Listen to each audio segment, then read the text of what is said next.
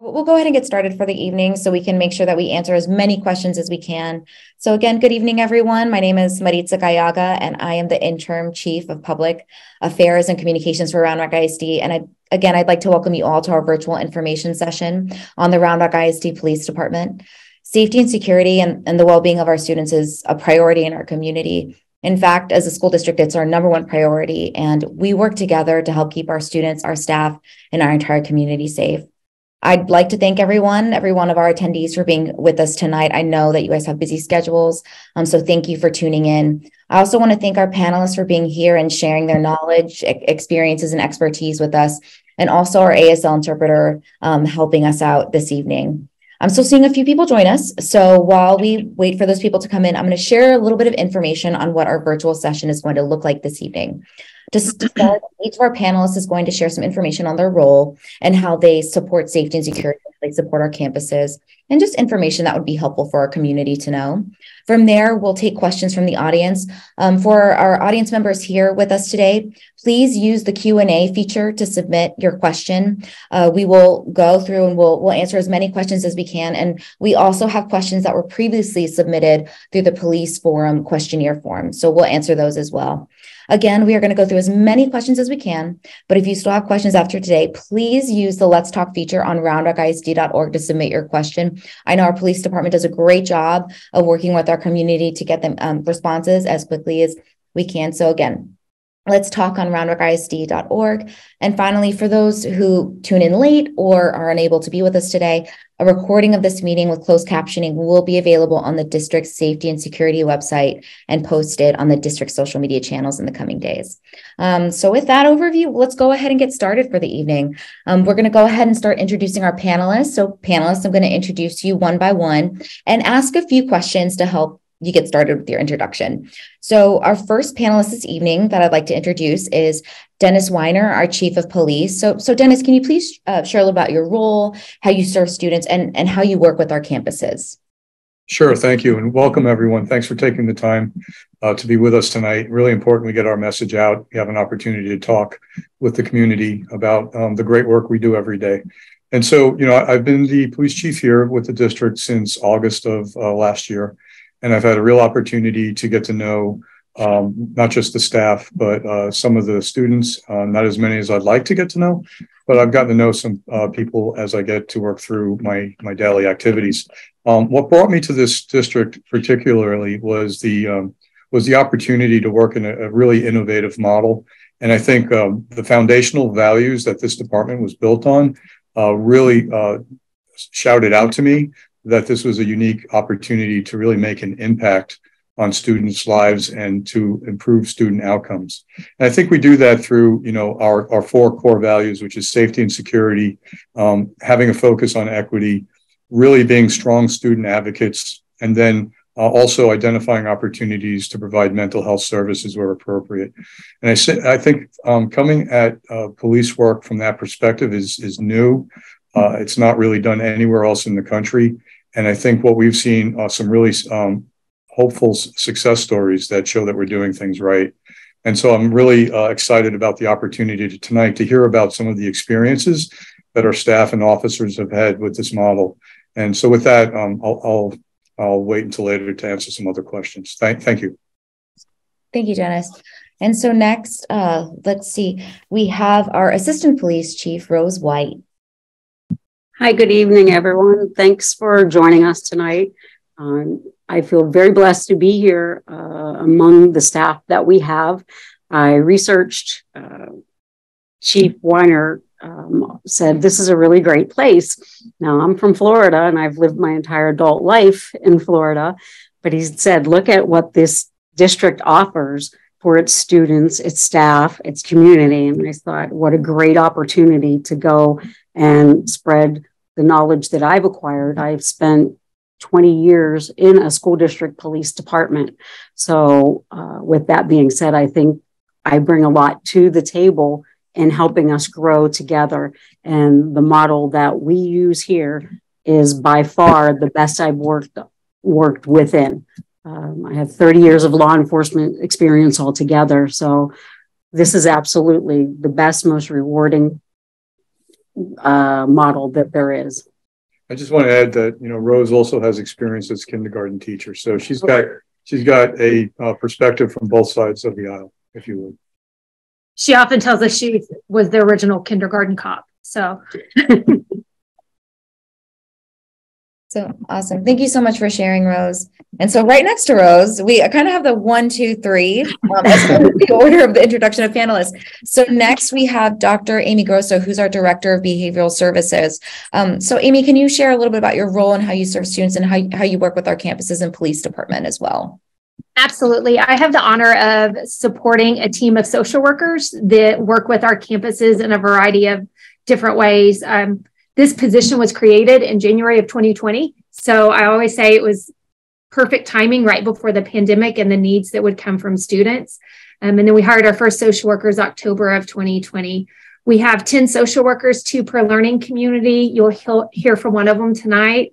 Then we have 2 social workers that more help on higher level critical incident, more of a, I would say crisis, but those high level things. We have 1 social worker that supports our staff. We found the need that our staff needed 1 person just that they could go to. And then we also have a coordinator of social work services. We really help students who have a higher level of need for mental health, connections with community resources, and then we work with the entire family. I also oversee the process of our suicide protocols and also our threat assessment. And so those are the things that I get to do every day. Awesome. Thank you so much, Amy. And so next we go from one end to the other end of the screen. And so next we have Sam Soto, who is our principal at Bluebonnet Elementary. So Sam, could you please introduce yourself and talk a little about how you work with the district's police department, how they support your campus on a day-to-day basis? Sure. Good evening, everyone. I'm Sam Soto, prompt principal over at Bluebonnet Elementary. I've had the fortune to participate in several interview committees for the police department here in our district it's an initiation.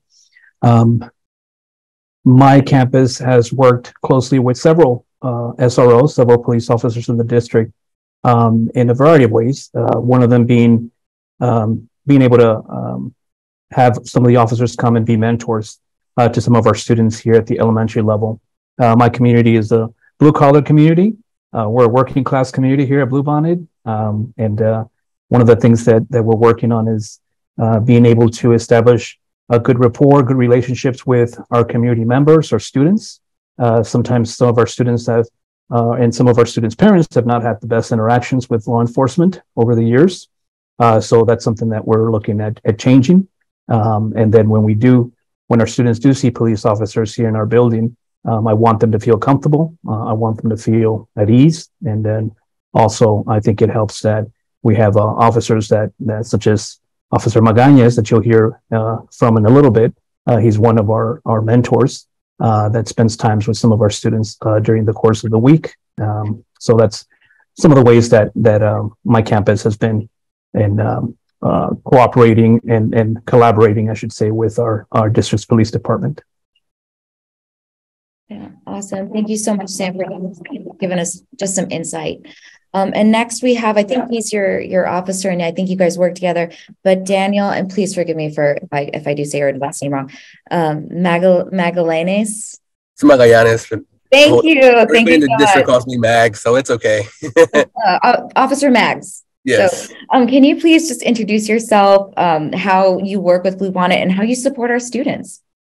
Yeah, of course. So just a little bit about me. I've been with the district, with the police department since it originated back in 2020. I'm currently assigned as a district-wide officer, meaning I don't have a home campus, but I'm proud to say that while my short time here, I've done a short stint at every high school and every middle school at the campus. Now, being a district-wide officer, it provides me with unique opportunities. One of them is working alongside Principal Soto at Bluebonnet. It gives me the opportunity to work with kids that have had bad days, kids that are struggling in school, kids with behavioral problems, Spanish-speaking students that are having a hard time adjusting, and students that sometimes just need a role model in their life, and on any given day that I'm there, we'll have breakfast, we'll we'll shoot some hoops, play basketball, we'll play soccer, or we'll just engage in a conversation, and a lot of these conversations are not, lectures, they're kids talking about life, kids talking about, what they want to do when they grow up. They're talking about, right from wrong. So this mentor program, it goes back to when the department originated. First when the PD first started, an officer showed up one day, kind of ran with it, and now I'm just lucky enough to carry that on a weekly basis when I can. This mentor program that we have is just one of the different methods that we use to get kids to feel safe around us, to get them comfortable, to trust us, and just to show them that we're there for them on a daily basis, not just when they're in trouble. So thank you so much, Daniel, or Officer Max, now that I have that. And so next we have Jackie Hartle, who is our Director of Special Education Behavioral Services. So Jackie, can you please, of course, introduce yourself and how you and your officer work together on a daily basis? And can you please provide an example of how you guys have worked together? It doesn't have to be a campus specific, but just something general to help inform our community on the relationship that takes place, or how you guys. Sure, I'd be happy to. So my name is Jackie Hartle. I am the Director of Special Education Behavioral Services here in the district, which means I support and guide our SPED behavioral services on all of our secondary campuses in the district. Those services are called Achieve and Focus, those programs. My main time is spent as director of our specialized program for students with challenging behaviors due to their disability, and that is called Goals. So I am proud principal of Goals Learning Community. But what I want to make sure that I am clear on is I have such a deep respect and care for the officers and the social workers that support our campuses and our students. We could not do this work without them, and I really consider them part of our team. So the officers that are assigned to my campus, they come by 2 or 3 times a day. They know the kids by name. It really helps our students that do have some aversion to law enforcement, that are nervous around people in uniform, feel better around them because they realize that they're just people wanting to keep everybody safe. And then when we do need to call them because we have some unsafe behavior going on, then they already have a relationship with the student. They can talk to that student by name. They know their idiosyncrasies. They can help with that. And it has been very, very healthy for our kids. We've been able to intervene and have officers help us and have officers get additional support when we know we need more mental health support on campus to support our students. And it's kept something that could be, really bad from happening. And it's happened on our campus more than one time this year. So it's not even just the 2 officers attached to our campus. We have officers from all over. The sergeants are very helpful. Officer Mags was here today and got to meet some of our students. So I am very grateful for our police department and for our social workers. Thank you, Jackie.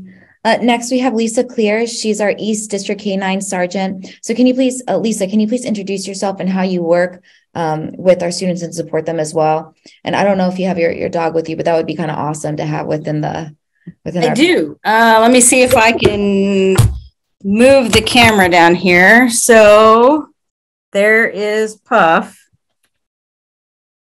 He's right next to me. So my name is Sergeant Lisa Clear. As I said, I'm the East District Sergeant for Round Rock ISD. So I have the Cedar Ridge Vertical Learning Community and the Stony Point Learning Community under me. So I have all of the schools plus 8 officers that fall under me. I am also the sergeant over the K-9 program, which we started about a year ago. I have been with the district since day one, since we started in September of 2020. I'm in my 13th year of law enforcement. I did do about 7 years previously as a patrol street officer. And then when I got the opportunity a little over 6 years ago to come work with kids in schools. I found that that was my calling. I absolutely love working with kids. You know, they need that mentorship and the guidance. And so when I got to Round Rock, it was COVID. So, you know, mental health and behavioral health was so prominent. And the previous administration that was here, we got to talking about the canine department and stuff like that, because I've been a canine officer for a little over 10 years now. And so I did the street canine part of policing before. And when I came over, I said, you know, Round Rock isn't needing a traditional canine program right now. I said, I've heard great things about therapy dogs and behavioral therapy dogs in school districts. And I said, that's what Round Rock needs. I said, you know, to have a dog help someone that's having a crisis moment or a bad day, or, you know, whether it's students or staff, we can come in and you can have a little bit of puppy loving, and that makes the day a little bit better. Wherever we go, when we go into classes, when we go to admin buildings, or if we go to meet the principals and APs and teachers, they're like, oh man, you know, I had a little bit of puppy loving and I feel a lot better, and it made my day, and it helped release some stress and some tension. And we use those for kids that a lot of times that are, you know, having a bad day, they'll call us in and we can bring the dog in and it helps calm. And then they're wanting to talk, they're wanting to open up, they're decompressing a little bit. And so it's better for everyone. So that's what I do here in the district. I do a little bit of everything. Thank you, Lisa, and thank you, Puff, as well, for just being here. Can I just add to that while we're talking about the dogs, is that, you know, our therapy dogs are used by both the social workers and the officers, and they're interchangeable. So they're used in different situations depending on, you know, what the needs of the student are. And so I just wanted to point that out. We do a lot of proactive work with the dogs. So when the children are not in a crisis, we try to introduce the dogs to them so that they're more comfortable when they are in crisis, that the dogs can help them come down and de-escalate. So it's very strategic on how we use them, and they've been a huge benefit across the district. I know Jackie probably could speak a little bit to having the dogs on campus once in a while and the effect that they have. Yes, sir. And to go off of what Chief had said, and I apologize, I forgot to mention. So also our handlers aren't just officers. So we actually have two of our social workers that are handlers for one of our canine winter, and Alex is one of our handlers for one of our dogs. So we work as a team, and so it's a team effort. And we also have backup handlers. So sometimes you know, we have like a social worker that can come and help us out and stuff like that. So it's been a great program. And like I said, it's a team effort, and we're here for the students and the staff, and to make, you know, everybody's day a little bit better. Awesome. Thank you so much.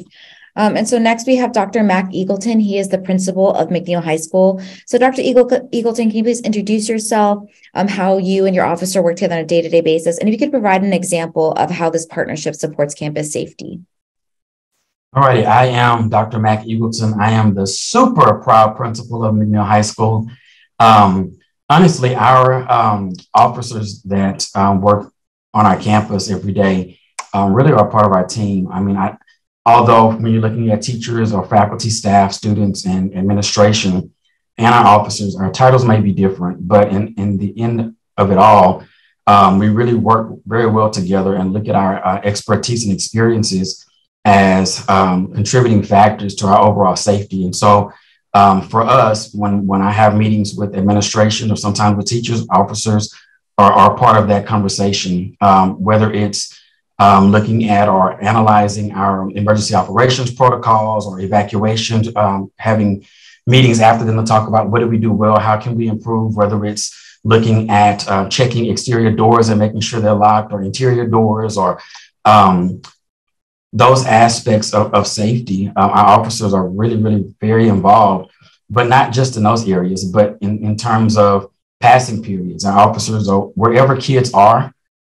they tend to find themselves there. And so whether it's passing period, whether it's during the lunchtime, pep rallies, really a part of our school. And I think the most important thing, besides kind of the plant management aspect of it in terms of locked doors and all those kinds of things, I really think that the greatest benefit for safety in our campus is that our officers also work with us in building the appropriate relationships and rapport with students, and not students or individuals who are in trouble or have some type of offense. Is just being a part of the school community.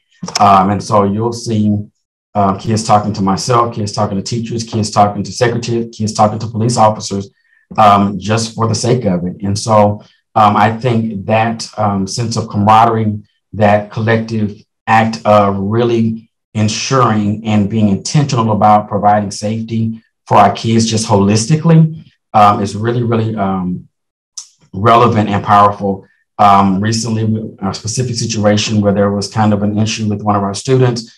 And once we kind of got the situation handled, it was administration and the police individually and collectively just talking to the kid and meeting his needs, just in general, just providing support and really encouragement about decisions and making right decisions and supporting you, and here are the resources. Just so you really, although our officers are in a different uniform, they dress much better than me on a daily basis. Our work in terms of how we work together to help our kids, and not just our kids, but faculty and staff, is really united. And so in terms of that, I think the culture of safety is not just a buzzword, but it's really an experience at our campus.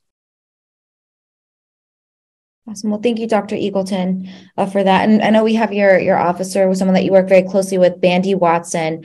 So Bandy, could you please introduce yourself and explain a little bit how you guys work together on a day-to-day basis? And if you have an example of how you guys have worked together to support campus safety, that would be awesome as well. All right. Good evening, y'all. My name is Bandy Watson. I've been with the district since 2001. I have 25 years of military experience. I retired. One thing about what we do here is we work hand in hand with our administration, like Dr. Eagleton said, but my calling was being with the students. I'm out and about. I go to the, like you said, the prep rallies. I'm always in the hallways, the lunch periods, and I like to engage with the students. I have these things that I call icebreakers when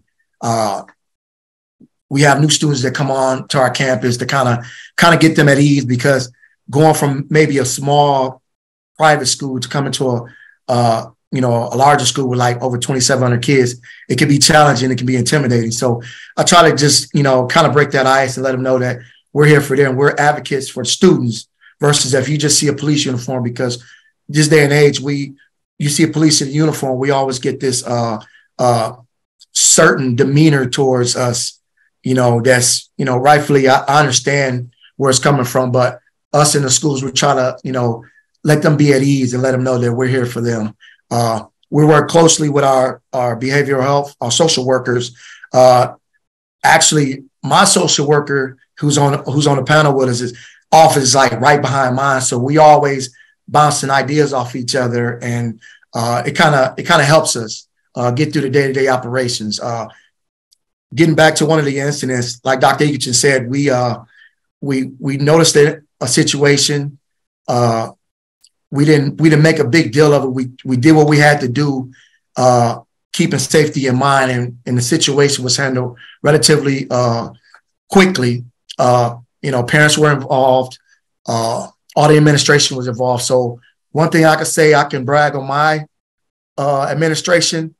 They're always involved in everything that we do as far as campus operations. We have this thing called a morning huddle every morning where we have to give good news. It don't matter what type of good news it is, but that's how we kind of get our day started. So it's something that you can kind of start your day knowing that you're giving some good news and, you're going about your day. All righty, Officer Watson. Thank you so much. And so next we have one of our social workers. We have Alex Gregory. It's Gregory, but it's spelled super weird. So thank you, Alex Gregory. Yeah, again, she's one of our social workers. So if you could please introduce yourself and how you serve our students and how you work with our campuses.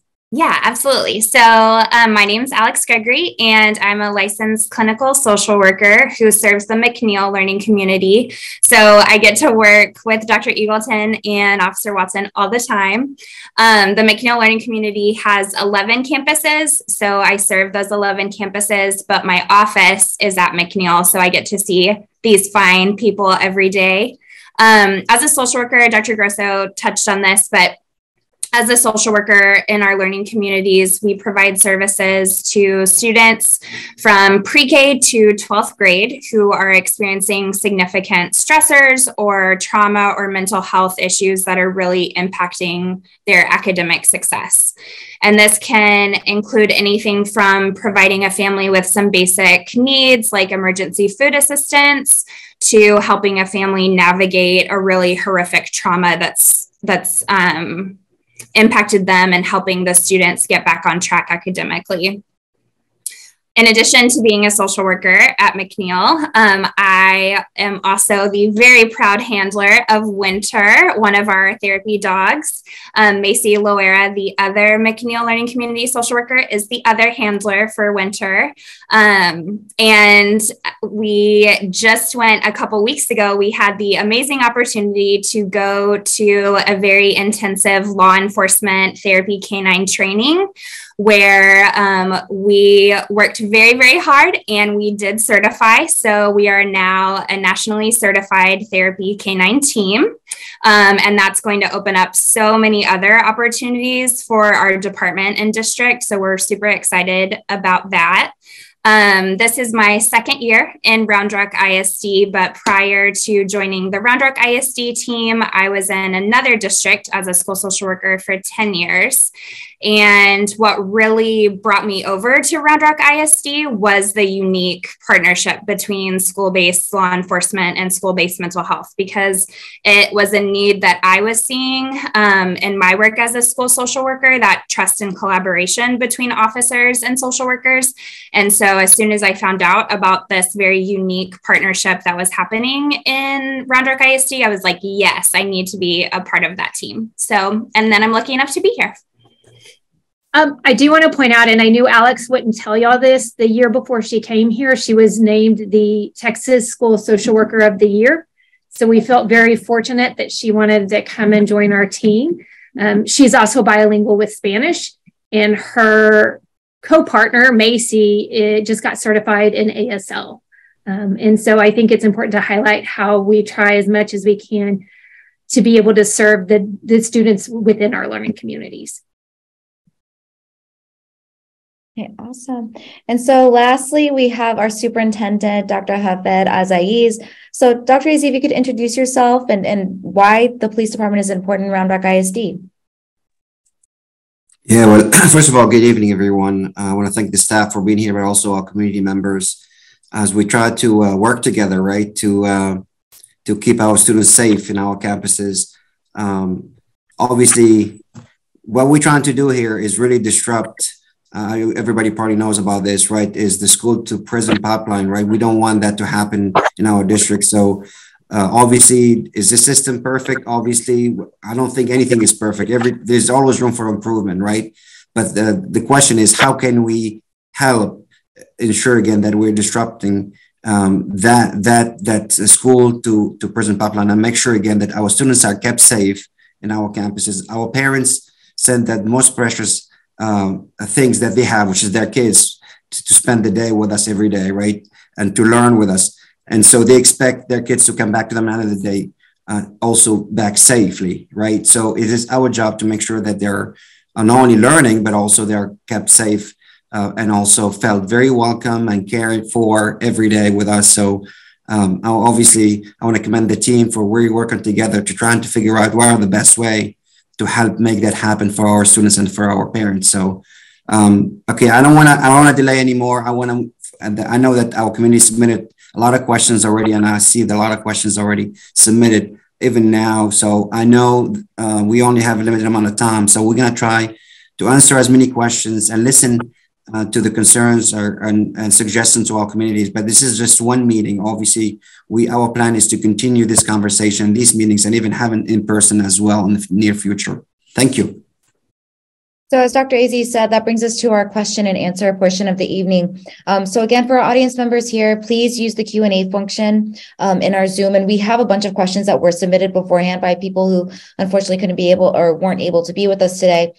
So we're going to go ahead and kick off our questions with one that was submitted. And so the first one that we have is, why are the police and behavioral health department under the same umbrella? Why aren't they separate, and can they be separate? So I might just start with, why are they together? If someone, I think Mr. Soto has some history on how we came to where we are with community involvement. So maybe you could speak to that, Sam, or if not, we can take it from here. I think I can speak to a little bit of that, but not the initial part of it. So I think that's Dr. Grosso that would have more of a pertinent answer to that. Yeah. I don't know exactly all the whys. Like, I was hired within this position and right here, I can tell you how it works and why it's important. And this is from the feedback I get from our social workers of how work happens and the importance of our departments together. I think there's some misinformation out there that sometimes happen, like we're doing something different. So I think there can be some, when there's unknown, right? We can sort of think what's really happening. While we're in the same department, we do function very differently. We work together. We each have our lane. We stay in our lane. Police are responsible for policing, and we're responsible for the mental health of our students. So often when officers in traditional policing are called to a situation that does involve mental health, they're asked to be an expert on a lot of things that they maybe don't have the training, the expertise in. So us being together, it means that when an officer does encounter someone, they know immediately that they can call the social worker. And not just they need to call the social worker.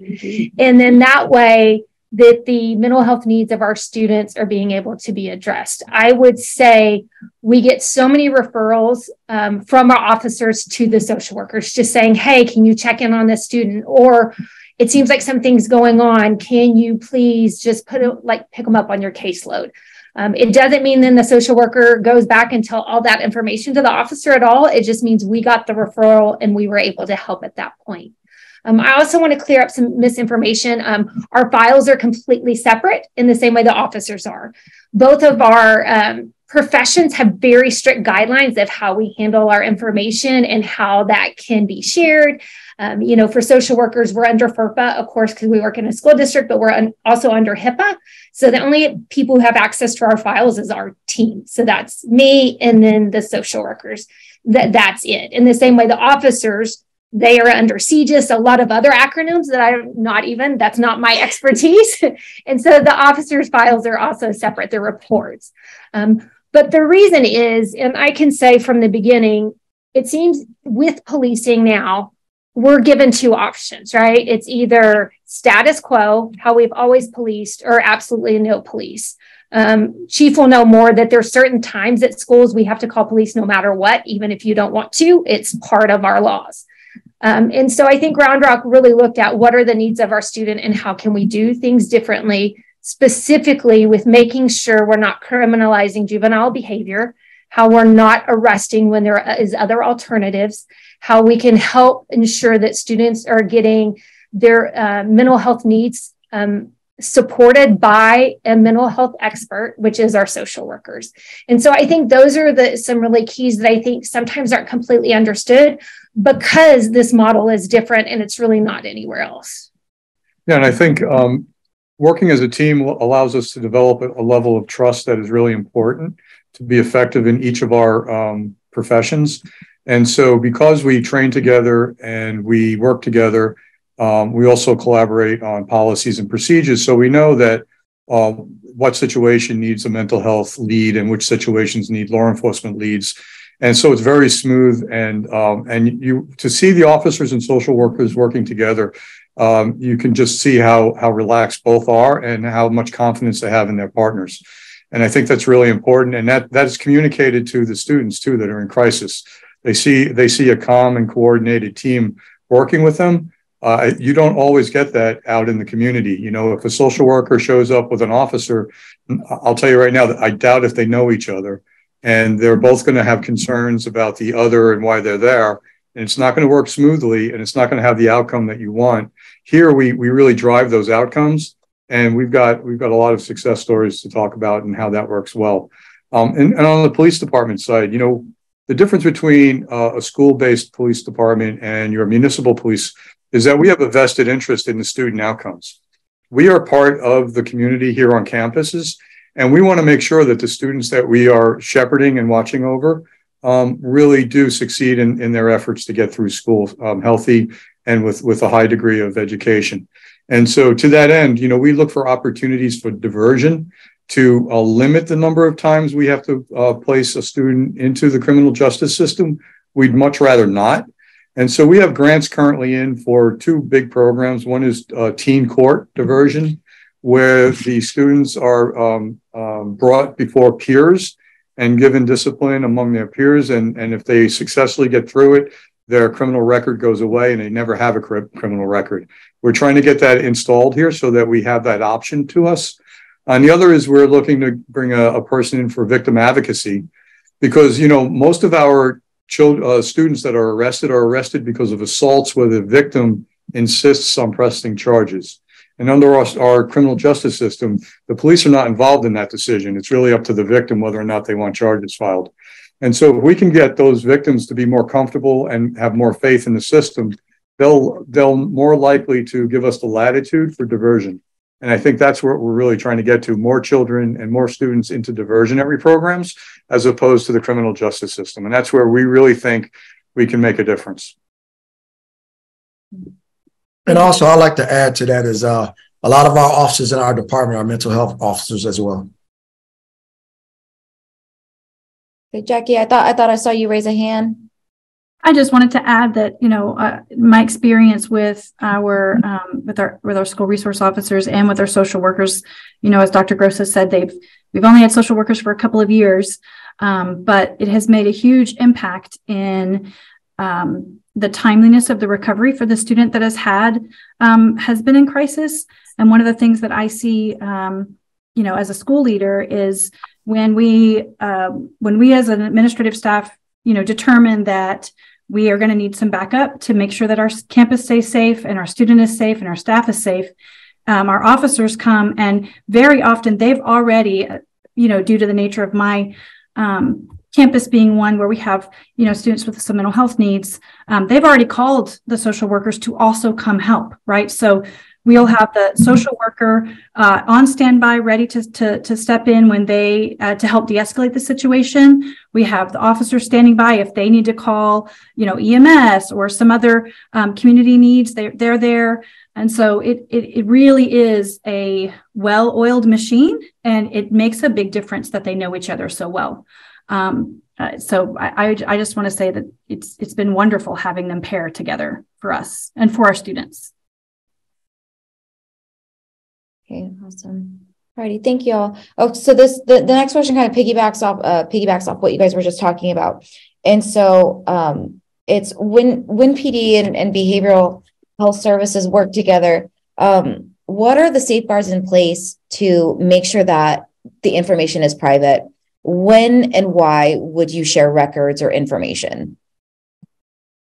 Yeah, I think first, like I said, our records are completely separate. It's the same way that they're separate from other people on a campus, right? So because our social workers are mental health professionals, they're governed by their code of ethics, and they all have their license. So I mean, that's very serious. Our department takes it really serious of how we handle those things. For us, information can only be shared if there is a safety concern, right? Like if we're working with a student who is a threat to themselves, that trumps other things. But the main thing is if there's a release of information, and that's signed by the parent or guardian. When we work with a student, unless it's in a very crisis situation, we always involve the parents in that decision. So we don't work with students unless the parent or guardian wants us to. That is up to them. They reach out, they get be able to explain what we can do. And then if they're going to share information, there is a release of information. Alex, I don't know if you want to share a little bit just from your perspective working on a campus with that too.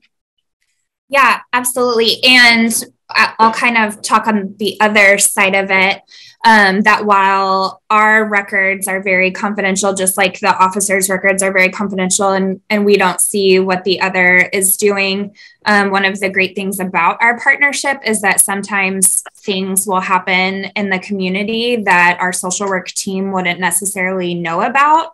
But our officers are given information about that. And so when it's appropriate, Officer Watson or Officer Whalen, our two McNeil officers, may come in on a Monday and say, hey, this really horrible thing happened to this student. We need to connect you with this student. And so I think that that's one of the great things where when it's appropriate and when there is consent to share that information, that we can collaborate and help the student, because it's all in the best interest of the student. We would never share confidential information with anyone unless it was absolutely need to know information. And of course, like as Dr. Grosso said, we always get release of information forms filled out. The social work department has to have a referral with parent consent in place to work with a student long-term, unless it's a crisis situation or unless there's extenuating circumstances. So yeah, I think.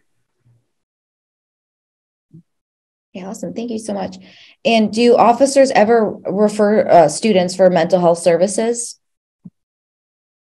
Yeah, I think that happens regularly.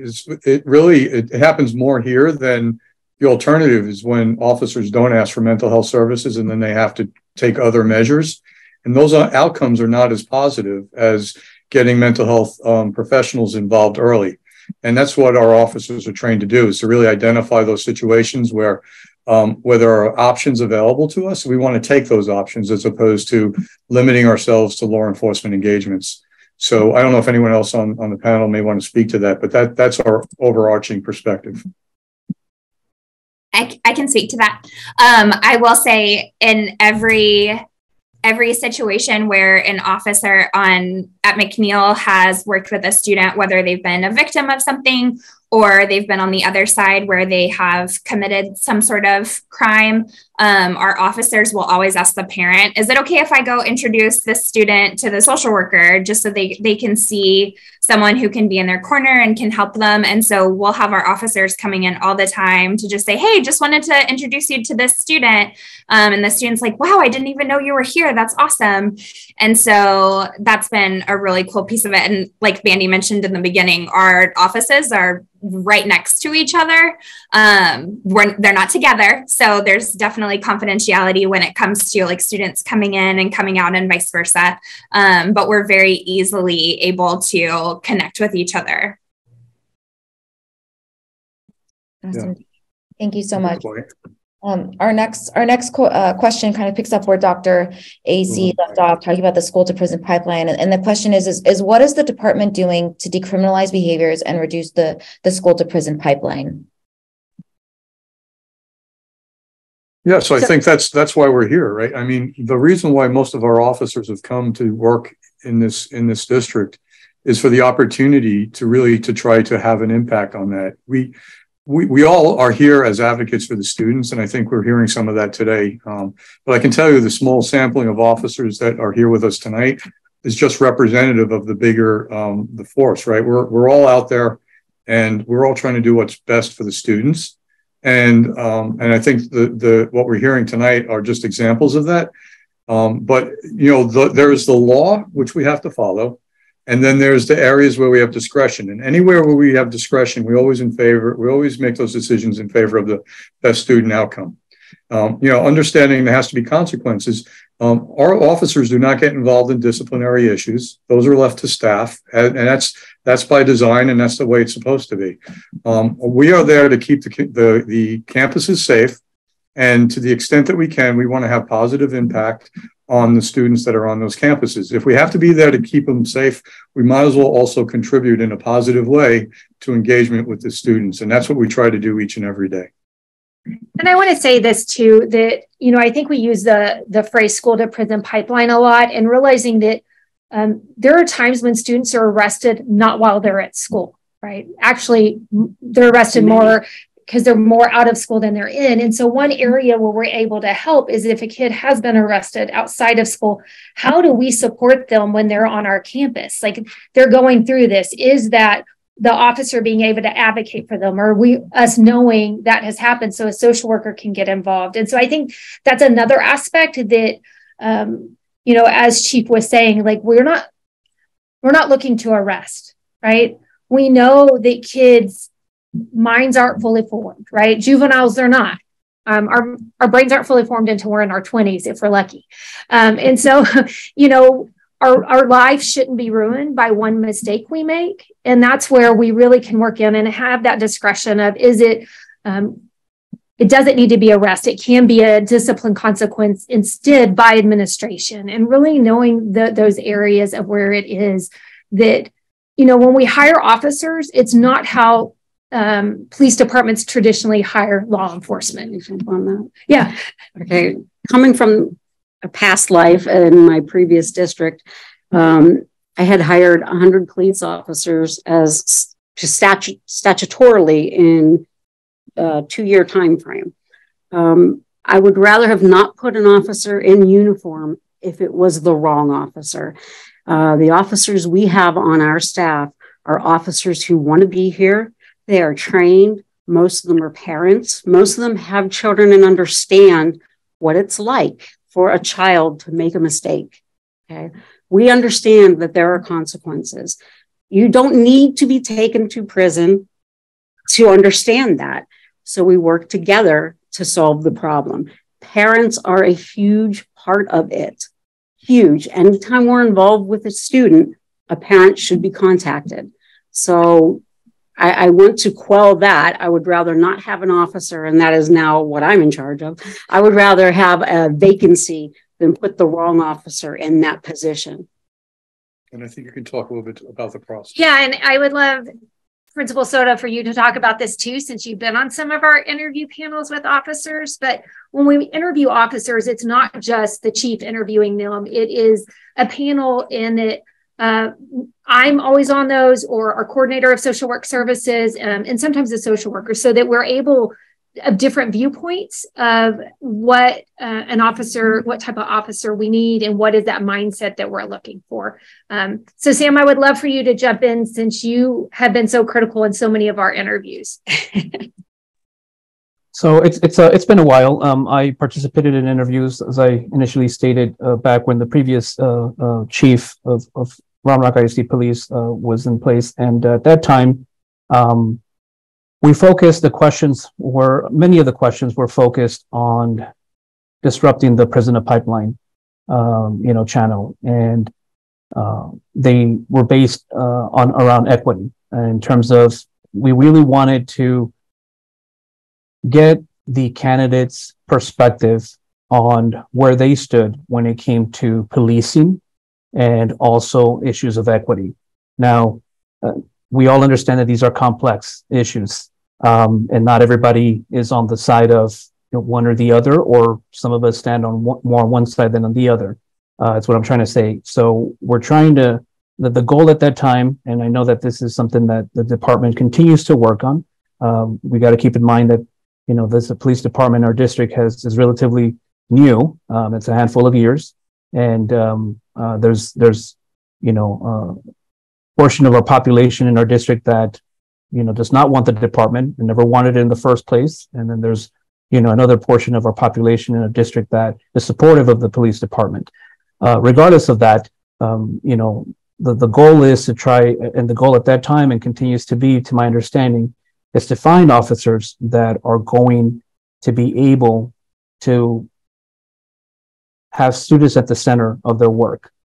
They're police officers, and they're not to be compared to counselors, and vice versa. Counselors are not to be compared to police officers. We need both, right? We need social workers as well.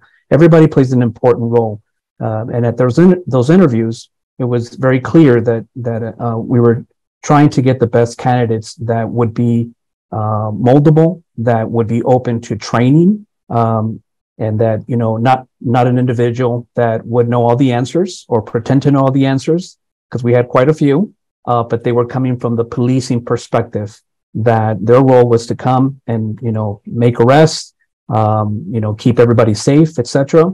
And then we had officers that were open to, training in terms of issues of equity, of decriminalizing students. So again, it's obviously a very complex issue, but I know that efforts have been made to try to bridge, those two different areas, those two different worlds. Okay. All righty. Thank you so much, Sam. And this was just more so, I think this was just submitted as just a general knowledge question, but is there a police officer at every campus? And if not, are there plans to add one to every campus? So no, currently we don't have officers assigned to every campus. We don't have that many officers. And I think if we're very strategic about our use of resources, we don't necessarily need to have an officer on every campus. I've seen that model. I've seen it not work very well. But I do think that you have to have the right number of officers to be able to provide a reasonable response. And that's what we're working toward. And so I think I'll maybe defer a little bit to the superintendent in terms of what his vision is for the future, but we're still a work in progress. All righty, thank you.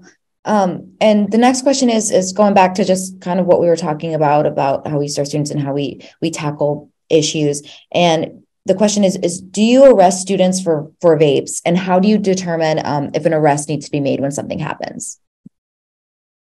Yeah, so we don't typically arrest for vapes.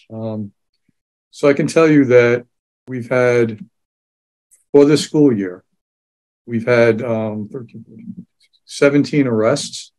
Only one of those was for drugs. And that one was an individual, a student who had 15 vapes on them. And so if you know anything about vapes, and I'm not assuming that our audience does, a typical vape will last a student for a few days if they're smoking, or anyone for that matter. But when you have 15 on you, that tells us that you're distributing on campus, or you're selling on campus, or you have some other intent. And so that in our mind, that individual is more of a threat to the campus in terms of putting more students in touch with narcotics and drugs. And so that particular case, that student was arrested. And the father was aware of it and was part of the process. That's the only case that we've had this year. Now, we've taken reports on 73 possessions. So you can see out of 73 reports we've taken, only one has actually resulted in an arrest. So we try every opportunity not to go the route of arrest, but that doesn't mean that we're not mandated by law at some point to actually go through the process. And in general, how does the department determine if arrest needs to be made for a situation? It's the level of aggrievement. It's whether or not there's violence involved. It's whether or not the victim wants to pursue charges. It's whether or not there's a threat to the overall safety and security of the campus. There are a lot of things that go into it. It's not done unless it's absolutely necessary to make sure that we can maintain safety, security, or we're mandated by law under the circumstances. One, I will say the numbers Chief gave of 17 this year, 13 of those have been victim initiated. And so we said, when there's a victim, the victim makes the decision, not anybody within the police department, not even like a principal doesn't get to make that decision. The superintendent doesn't. That's definitely, and that's by law, that the victim, and you don't interfere with what the victim wants to do. Thank you. Can I add that, as an administrator on a school campus, if we find that a student has a vape, that interaction starts with us. So we're determining whether or not, the student is in possession of a vape. And then typically I will see, check to see if that is a THC vape or if that is a nicotine vape. If it's the nicotine vape, our officers aren't involved at all with that. That's a student code of conduct problem. And we consequence that and discipline that on our own. If it's a THC vape, then we may check with officers because now we're in possession of illegal drugs, right? So they have to be involved with that. But then we also, if a student is in possession of THC, unlike what Chief was talking about, the administrators are taking the discipline for that student. That's not something that law enforcement is involved in most of the time. So it really starts at administrative level, and it's very, I would argue that it's infrequent that we have to involve officers in student behavior and student misbehavior. Well, thank you so much, Jackie, for adding that. And so our next question is can you provide a specific example of a situation where a police officer would handle the situation rather than a counselor or social worker? And how often do situations like that occur? I can take that one. If that's okay, Chief. I will tell you that it's very often that we have officers come when the student's his life is in danger. So, as you know, I work on a specialized campus, and there have been times when our student has in an area of our campus that is unsafe, like where there's cars, where we have traffic issues. And those are things when I have to have a law enforcement officer help with that situation. And they do, right? They're stopping traffic, they're getting, help. And then we're also getting mental health help for the student as well. So it's like I think Sam was talking about earlier, everyone has their role to play, and our teams are very clear about what their roles are in the situation, especially in a crisis. We have to be really clear about whose role is what and what we're going to do about it. And very often our officers are waiting to step in, right? They don't step into a situation until we've asked them to step into it. Now, if of course they see somebody going for traffic, that they step in, right? But everyone knows their role. Awesome. Thank you so much. Our next question is do police officers ever physically restrain students? Why would they have to do that?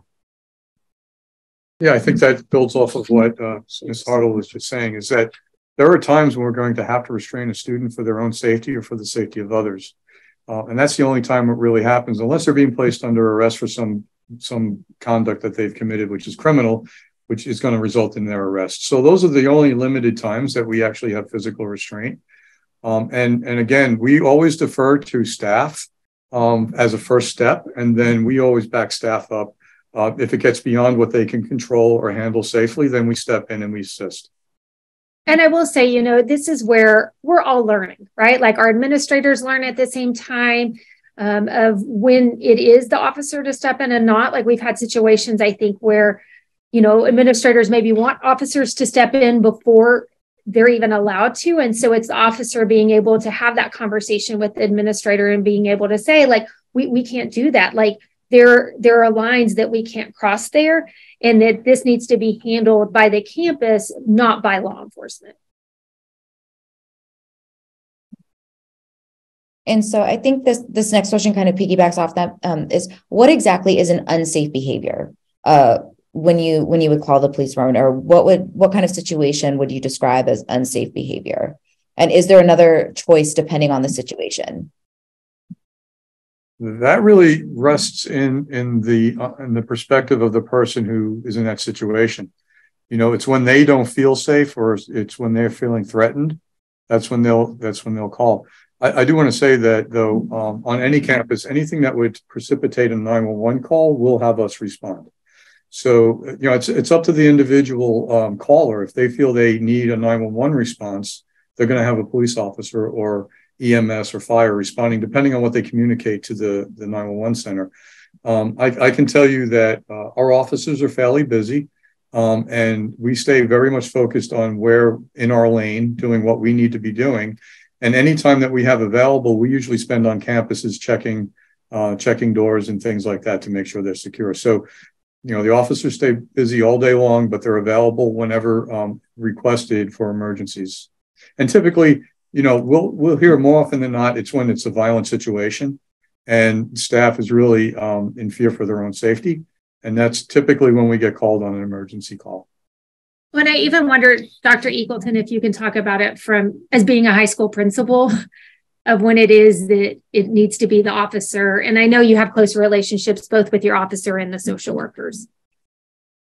Well, I think what Chief just described really is the perfect explanation for it.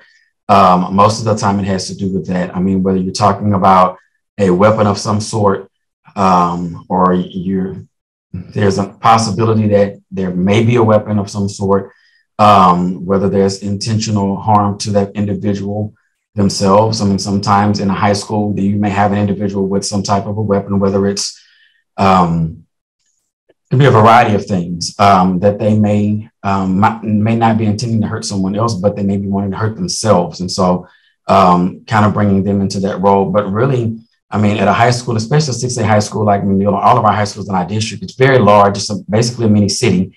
So you have a lot of opportunities to kind of determine what those things are. And so most of the time, I mean, it could be, you were mentioning earlier about charges and arrests, whether it's assault and somebody's experiencing that or they're engaged in that. You know, it's a difference at a high school between student confrontation, I'm arguing, to now I'm on top of a kid and I'm just beating their head in or slamming them against the wall. So, you know, both you can say is a fight on the administration side of things, but the difference in that in terms of policing is different. Student confrontation, police is probably not going to do anything besides administration, break the kid up. But if there is someone whose life is really, really in danger beyond just words back and forth, you're bringing them in. And so typically for us, it's some type of, whether it's drugs potentially, and depending on what type they are, or some type of very serious issue or potential issue that's dealing with the weapon is where we really bring them into that point. For us in a high school, particularly at my campus, because our officers are so great and so visible, if something is needed from them, they're readily available. But they know, somebody mentioned earlier, it might have been Ms. Hartle, I think, was talking about the roles and the lanes in which we operate in. And so they're available, but they don't move until we're clear that, hey, Bandy, this is beyond me now. I need you to help. And so I think somebody else mentioned it to that point as well. The clarity piece is proactively. So engaging in conversations a lot from administration in my campus to our officers is very, very key, so that when an issue arises, you're not really trying to debate or figure out whose job is this. You've already established that beforehand. And so the safety, whether it's me or my staff acting, or if it's the police department, we already know clearly where we start, where we stop. And so safety is quickly reestablished in that aspect. But basically, even in high school, to answer your question directly, Dr. Grosso, it really has to do with the level of severity, typically with weapons, assault, and drugs, depending on even what they are, though. Well, Mr. Soto, I think too, it would be great for you to talk about like when are times you've needed to call for police, like what are those situations? Because I think sometimes at an elementary school, it is quite different. Absolutely. I'm hearing Dr. Eagleton talk about his experiences, and I know that there has to be parents on this call that are, you know, that have children at the elementary level, middle school level, secondary. When I say secondary, I'm talking about middle school and high school. You know, they have SROs for the most part on their campuses, one or two, probably more. At the elementary level, we do not have SROs on any campuses on a permanent basis. Nevertheless, they do cycle through, like Officer Max mentioned earlier at the beginning. You know, he's assigned to a certain number of campuses. I know that's probably changed since the previous administration, but you know, he does cycle through. I will tell you that at the elementary level, and this is just, I can't speak for all elementaries, but after speaking to some of my colleagues, I know that when we call when it's as a last resort, and it's not so much for a student as it is for perhaps a parent or a community member, or I say community member, but more of a stranger that might be belligerent, that may be demonstrating some signs of aggression.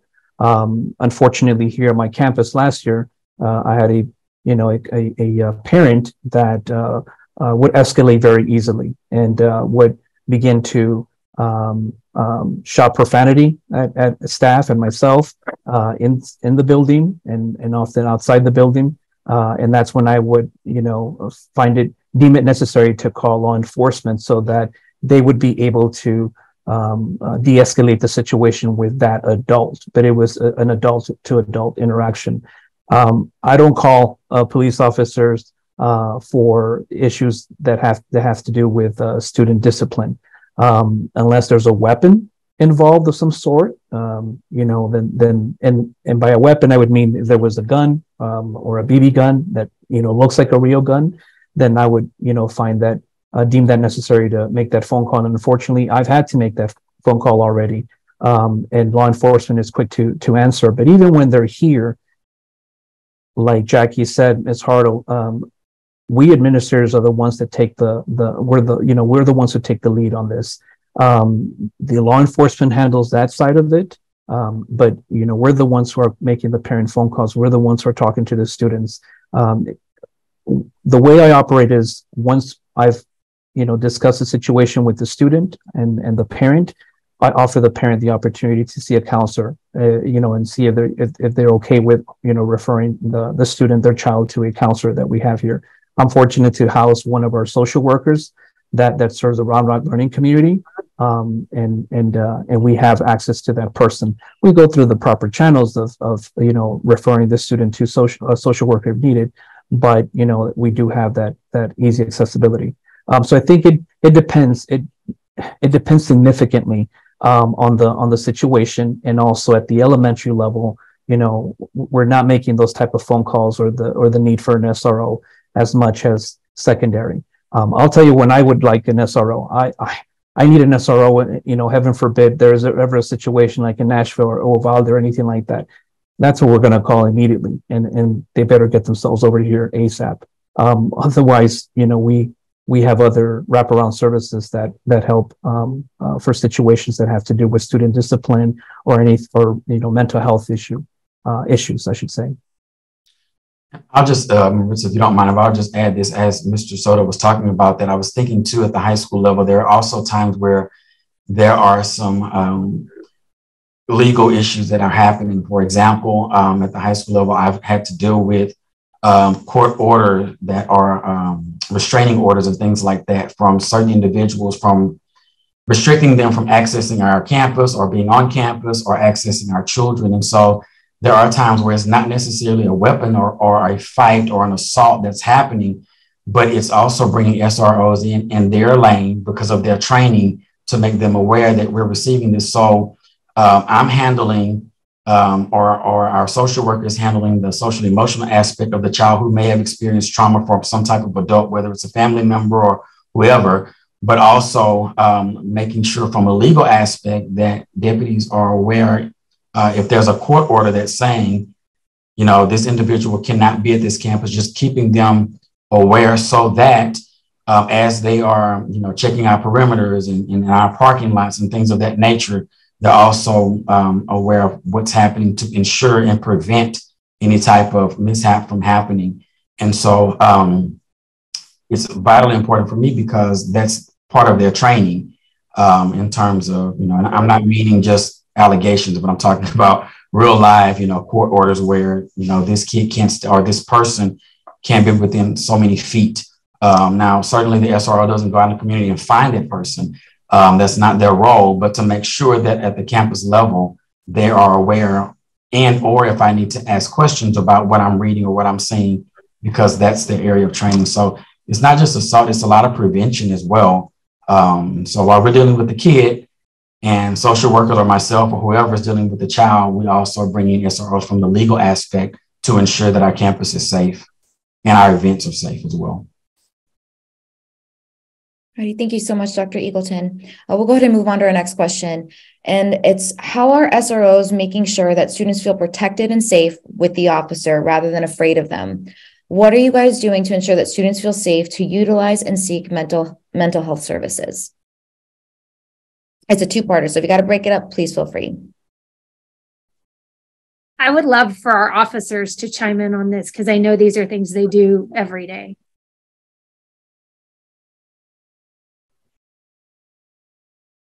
So I can answer the first part of it. So at the middle school, at the high school, we have an open door policy. Our door is always open to these students, and our main objective is to build some type of relationship with these students. Like Officer Watson was saying, we're out in the hallways, we're out at the cafeteria during lunch. Not only that, but we try to attend outside events. We like going to their basketball games, we like going to their baseball games, or their dance, their recitals and whatnot. I feel like that way kids see us, we show them that we care and we show that we're there for them, so that way whenever they see us at school, we're approachable, they can trust us, and that's one of the methods that we use. You also got to be able, being in a high school, you got to be able to speak the lingo too. I mean, you got to talk the way they talk. To kind of let them know that, what, he's not just a person in a uniform that, only talks to me when something bad happens. And that's what I do. I mean, I sit there, I crack jokes with them.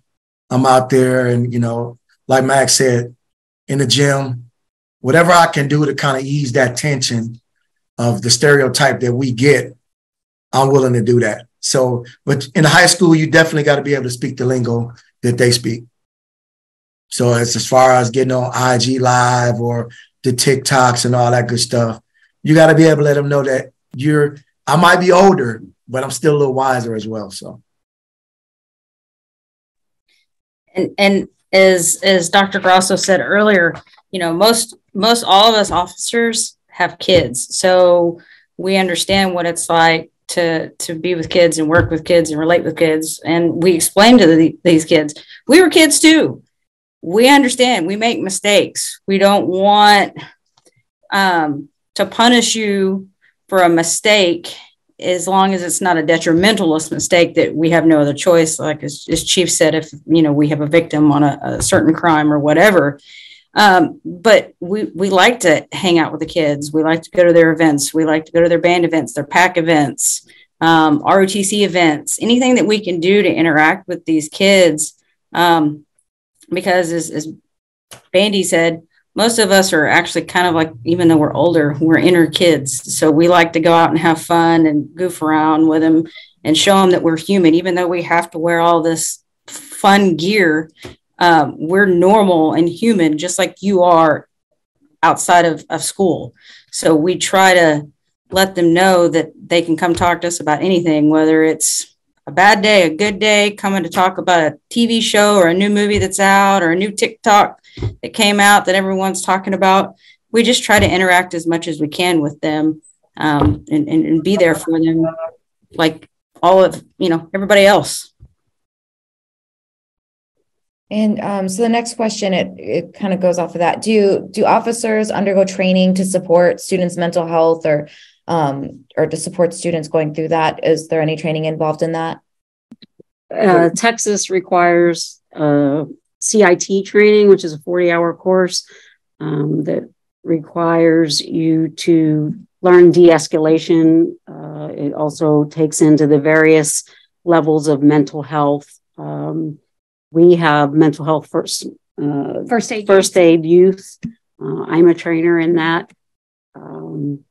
The officers are going through that. They're required to take a deaf and hard of hearing course coming up.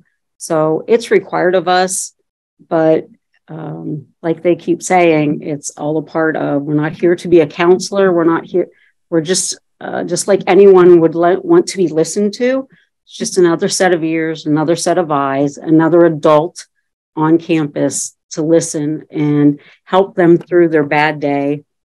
I think we're also proactive on the training too. I know, Amy, we've got some grants coming in for additional training. You want to talk a little bit about that? Yeah, and I think one thing is that, and I've heard from many of our officers, and many of them are mental health officers, which means they take above and beyond about mental health. But a lot of times that doesn't cover how to work with school-aged kids, right? Like how mental health manifests in elementary, middle, and high school is vastly different than some adults. And so that's the mental health first aid youth that we did just get a grant to have more people trained as trainers. And so that's available not only to our officers, but others.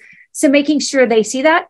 And I want to be clear, as Chief said, they're not counselors, they're not the social workers, but it's important for them to understand what mental health struggles look like and what are some warning signs so that they know to contact. And we talk a lot about the social worker, but they also contact the school counselors at times, so they know, okay, this kid's struggling, and they know, we train they get enough knowledge to know that who is the professional that can intervene. In the same way, if it's a safety issue, like the social workers know they can't get involved in that until the situation is secure for their own safety, because they're not trained in that.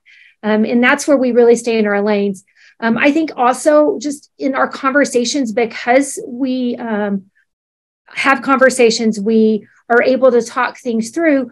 Our officers get to learn about, what does trauma look like? Like, what is, how does that manifest? What does a trauma response look like?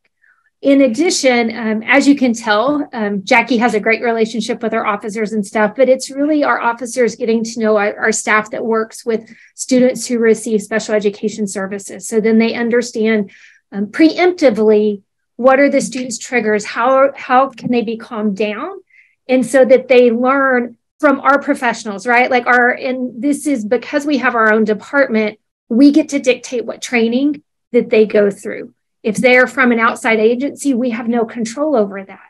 And so that we can really work and use the specialties within our district, like our special education staff, our mental health staff, our school counselors, all of us get to partner together and learn from one another and be able to rest assured that I don't have to be the expert on everything, and I can stay in my lane because I know who can do that. Awesome. Thank you, Dr. Grosso. The next question is about our therapy dogs. So you refer to it as a canine or therapy dog program. Which one is it, and what is the difference? Sorry. So it's all the same. I mean, a canine is just a dog. That's what we refer to as a canine department, and so that way people understand that it's a unit within the police department. So canine is just a dog handler for those dogs, basically. And the therapy dog.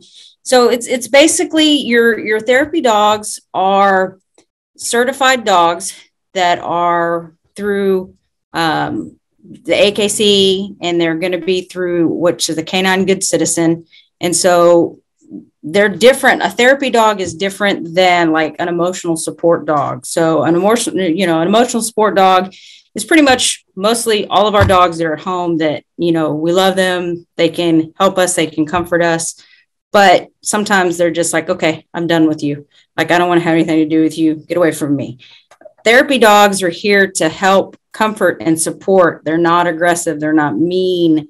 They want to be there to work. They want to be there to help when you are in distress. And as we all know, most everybody has dogs. Our dogs know when we're upset, when we're having a good day, when we're having a bad day, when we're mad. And most of them are right there with you. Hey, you okay, Mom? You okay, Dad? We want to make sure that you're okay. And so that's one of the things that is great about this program, is that when someone's having that bad day and having that bad moment, they can call us and we can come help de-escalate the situation and kind of maybe help their day a little bit better.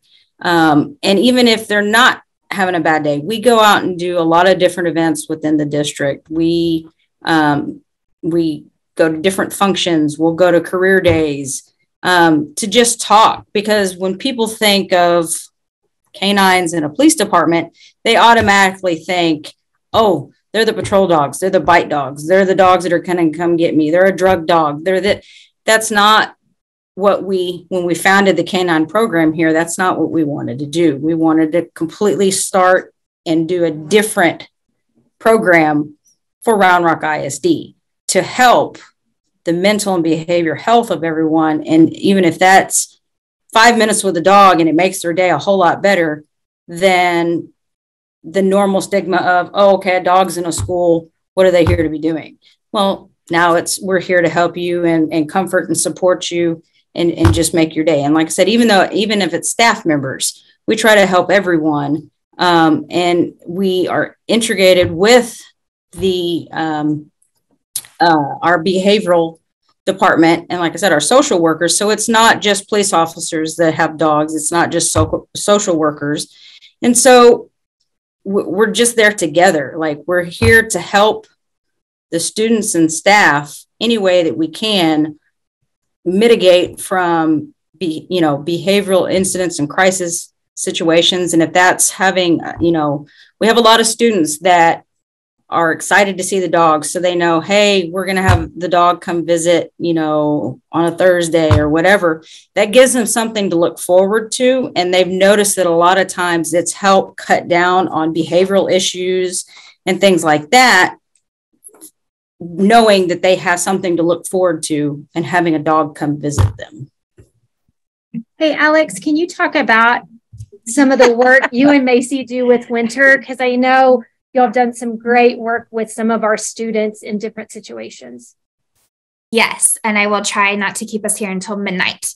But on the police side of it, I just wanted to add, so part of this awesome training that Macy, Winter, and I got to attend gave us specific training in helping police in situations and helping victims of crimes that have been committed. And I am super excited that one of them is going to actually be able to happen this semester or next semester. So one of the things that Winter was trained in how to do is how to provide comfort to a youth, a child or adolescent when they're testifying in a trial, if a judge were to allow the therapy dog in the courtroom. So of course, it's up to the judge to decide whether or not the therapy dog can be present. But we unfortunately have a student who in our learning community who may have to be a part of that process. And so Winter and this student has a very good relationship with Winter. And so if it is to that point where the student has to testify, we will request, because Winter has this awesome training, we'll request that Winter be present with her while she testifies. Winter could also go to forensic interviews whenever a really awful thing happens to a child and they need to have this special interview with law enforcement, and it can be a really scary situation. Winter can go with the child to provide some comfort. And then on the non-law enforcement side, on our just day-to-day work, so Winter participates in talk therapy.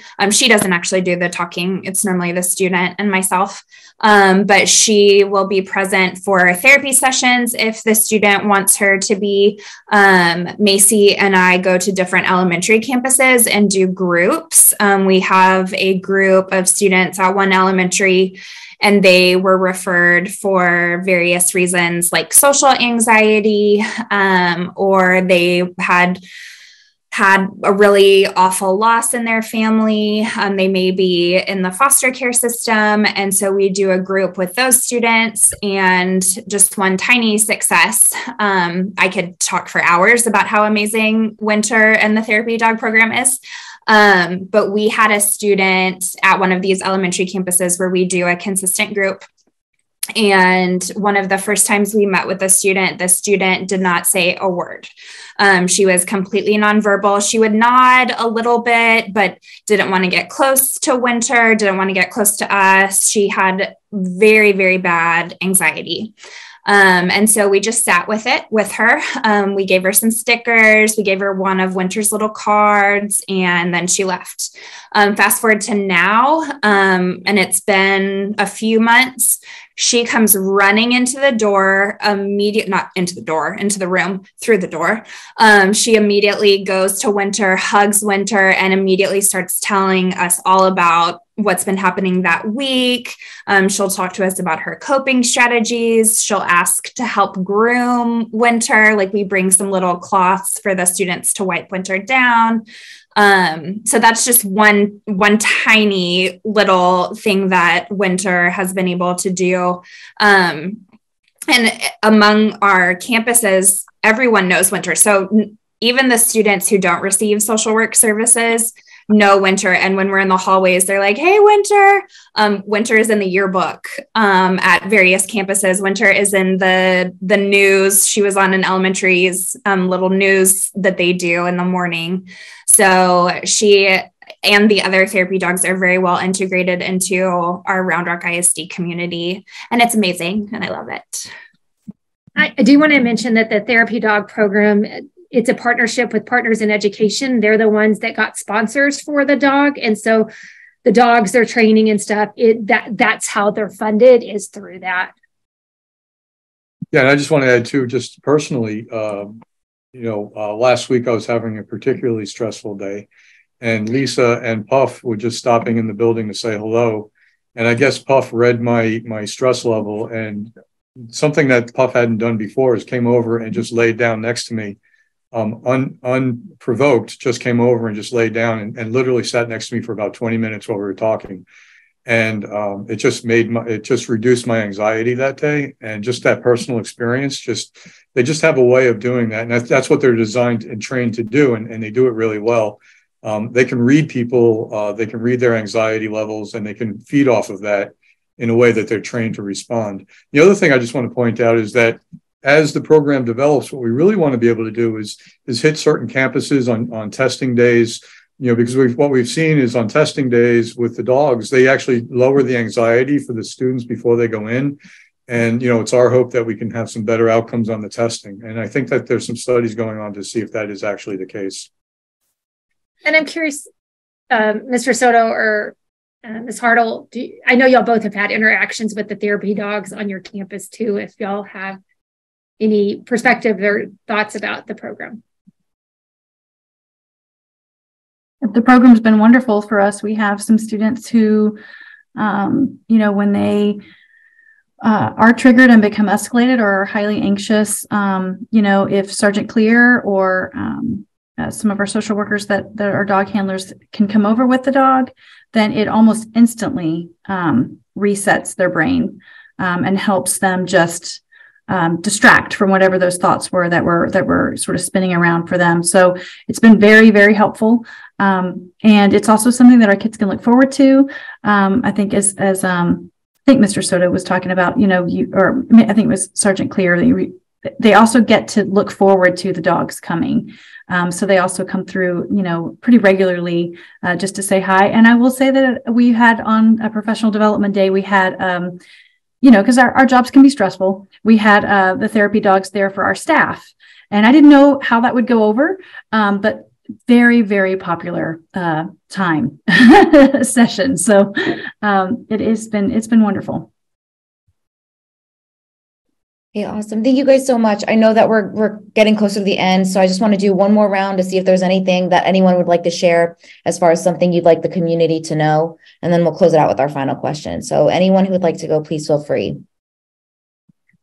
I want to say, since I've had the opportunity to sit in, especially with so many of the first officers that we hired, that, we are talking about, we look for officers who are wanting to help our students, that they're not wanting to arrest, that they're wanting to be a positive influence and help students out of those mistakes that can be made. At the same time, and I think it's critical now more than ever with events that happened on Monday in Nashville, we also have to look for officers that don't run away from danger. And I know many times it's a very, to be in this situation looking and realizing what we're asking from our officers in those situations, that we do ask, that they're both sides of that they are that advocate mentor, but they also, if something is going down, they run towards it when everybody else is running away because that's their job. And so I just want to highlight that too from our officers, because that's what we're asking of them. Yeah, and I think philosophically, we look at ourselves as shepherds, and what we're trying to do is protect the flock from the wolves. And so, it's we want to be there in a nurturing way, but we're also there in the event we have to protect, and we have to be able to change really quickly between those two modes. And we train for that. We're constantly working with our partners in the community, the different police agencies, the different fire departments. We try to work with them to develop protocols, make sure our responses are quick and effective. We want to make sure that we're serving our campus communities to the best we can. And I just want to take the moment before we break to really thank all the officers here today and our social workers for all the great work that they're doing. I want to thank the staff that took the time out of their busy, very busy day to help communicate what we do every day. Really means a lot, and I just wanted to thank everyone for that. All righty. I know we're getting close to that time, but one more question. Are there going to be any more opportunities for community engagement as far as our police department and safety and security in our district? Yeah. Well, first, go ahead, Chief. No, I certainly want to do more of community engagement. I really want to get around to the specific campuses more and really talk with the parents and the staff. I'm hoping to have the bandwidth to be able to do that more in the coming year as we do. Because we are a growing department and there's so many administrative and compliance requirements that I've been dealing with for the first several months of my time here. I really want to start to be more out in the field and working with our staff and meeting our parents and seeing some of the students. And that's my hope. So yes, I hope there'll be more of these. Yeah, I just want to add a few things. First of all, I want to again thank our police officers, our social workers, and everyone who's serving on this panel I know it's a short amount of time. We're trying to answer as many questions as we can, but I know also there are a lot more questions to be answered. And also, we also need to really hear from more from our community members and parents. But also want to thank everyone who really took the time to listen to this conversation tonight. It's really, as I said, I think we're doing a lot of good work, very good work actually. And I think there's also a lot we can do more. I know, every time, a tragedy like what happened in Tennessee this week, I mean, it's just tragic, right? And, we don't want that to happen anywhere. And specifically, we don't want it to be happening here around Rock ISD. So we are always trying to figure out a way how we can fix things and make things better to ensure the safety for our students, our staff, and everyone really within our school districts and our community. So I wanted to know to our parents, our community members, we're here to listen. We will be scheduling more of these and probably in person as well. Obviously, we'll have to talk with the team here to figure out when that will be, and we'll be sharing this information with you. But again, I mean, it takes a village, all of us working together to help our students and keep everyone really safe, as I said. So thank you, everyone, for taking the time tonight. Again, I want to thank our panelists. I want to thank all of our attendees for being here with us tonight and for their questions. I know there were a lot of questions that we received, and if your question wasn't answered, please reach out to us on Let's Talk. You can find that at roundrockisd.org. And also for those who are unable or for those who would like to watch again, a recording of this meeting will be on the district safety and security website and will be posted with closed captioning on our social media channels. So with that, I want to wish everyone a good night and thank you so much for being here again.